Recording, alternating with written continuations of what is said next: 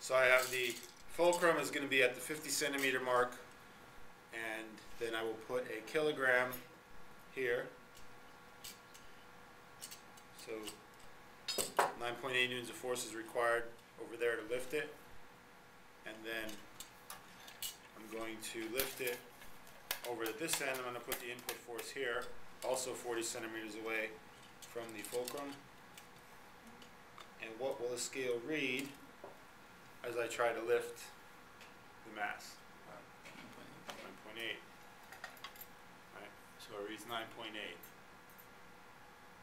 Okay, and that's because the effort arm, which is from the fulcrum to the input force, effort force is the same as the fulcrum to the resistance force. Now, if I wanted to make things easier, right, I would shift my fulcrum and I would change the ratio between the effort and the resistance arm. But I'm going to leave the fulcrum there.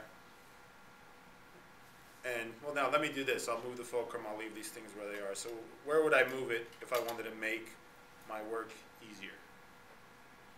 Jeff? Closer to what? There, right? I want to increase my effort arm and decrease my resistance arm. So let me do that. There, let's say.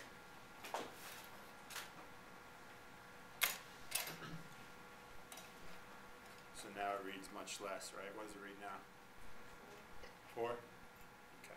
Right? And remember, we're getting a greater distance here. Small force, small distance, more force. Okay, so that's the, again, trade-off with the machines. That's how it worked. If I would move it to here, then it would require, right, more force to move less force. Okay. Another example of that, let's say that I have a paint can. Right, so it's a can of paint, and you know that there's a lid on there that you got to pry off. So I can use, they make a tool for it, or you can just use a screwdriver. Right, so here's your screwdriver. Where's my fulcrum? To the left of the can? Right here. Here's my fulcrum. And then I push down over here. So I put a little bit of force here, effort force, and I go through a big distance. And then out of here I get a big force, resistance force, but I only need to move it a little bit. Right? And so that's your screwdriver being used as a first-class lever.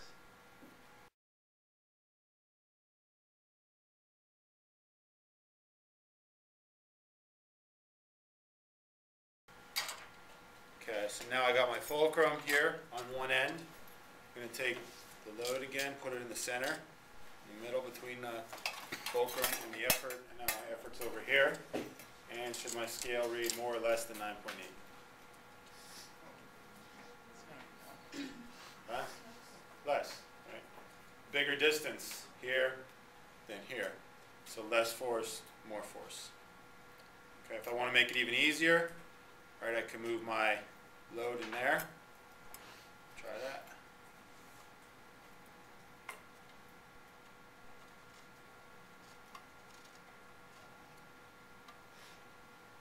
Right. Now what does it read? Less? About 3. If I moved it all the way out to here, right to here, it would read 9.8. Right? Because then the effort arm and the resistance arm would be equal. As such, now its resistance arm is from here to here. Or I'm sorry, effort arm. Resistance arm is right here. So you see there's a big IMA there. Okay. And then now it's pointed out, wheelbarrow, right, is like the prime example. So you're working in your garden, you load it up, and then you go. Right, your wheel's out here, got your load, and you're moving it. Okay, so that would be an example of a second-class lever.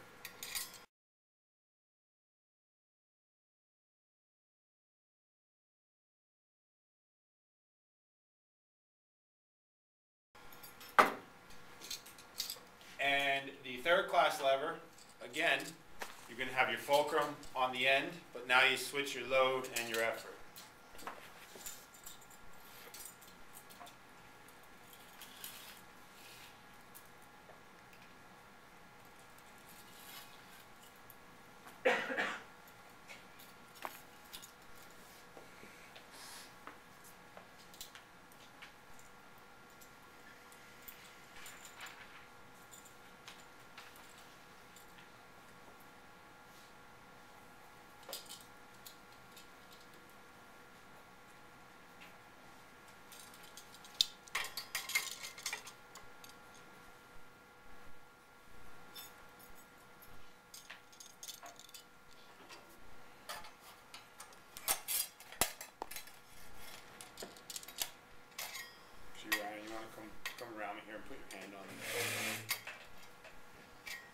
so it's actually going to be more than 9.8.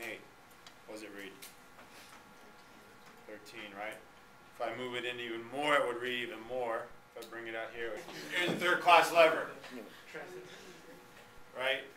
How does this work? Where's my fulcrum? Wrist. My wrist becomes the fulcrum. My effort is my hands. The load is out here where the ball is going to be, right? So what am I gaining? I want bat speed, right? When I'm hitting a baseball, I want bat speed.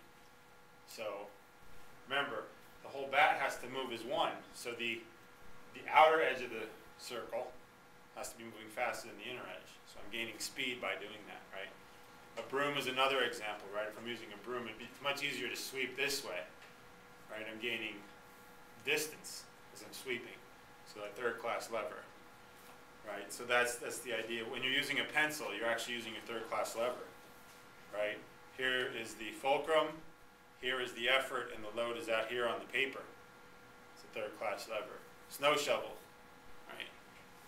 That's tough because you're actually lifting snow with a third class lever. It makes it really hard to do, right? That's why it's backbreaking, because it's so heavy. It's way out here.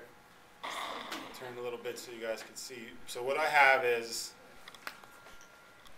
so there's a big circumference wheel here, and then a bunch of different sizes. I have a string attached to the very small wheel on the inside, attached to a kilogram, so we have 1,000 grams there. And then attached to the outer wheel with the string wrapped around it, I have 150 grams. So 150, 1,000. And I'm just going to add 20 more to the outside here. So I'm going to so I have 170 grams here, and that'll be able to move that. Right? Because of the trade in distance. And this is a type of lever, basically, right? It's called a wheel and axle. But remember, levers trade distance for force. So because the outside is going such a large distance, you only need a little bit of force. And a small distance gives you a big force here. And my weight fell off, so it stopped. So that's the way a wheel and axle works. And notice the other thing. Notice how far, well, forget that. But notice how far this end moved compared to this end. We didn't get very much movement, right? So that's your trade-off. Other examples? Anybody think of any? Bicycle. Bicycle, right? Think about your pedals, right? Your pedals go through this large distance. Right? If here's your bike, here's your chain ring, and then you got your pedal.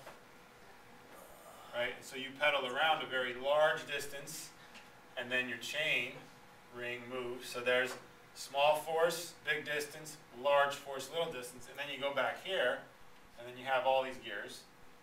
Right? So it's a compound machine, because then on this end you have different chain rings, different gears. But it's all wheel and axles, right? Yeah.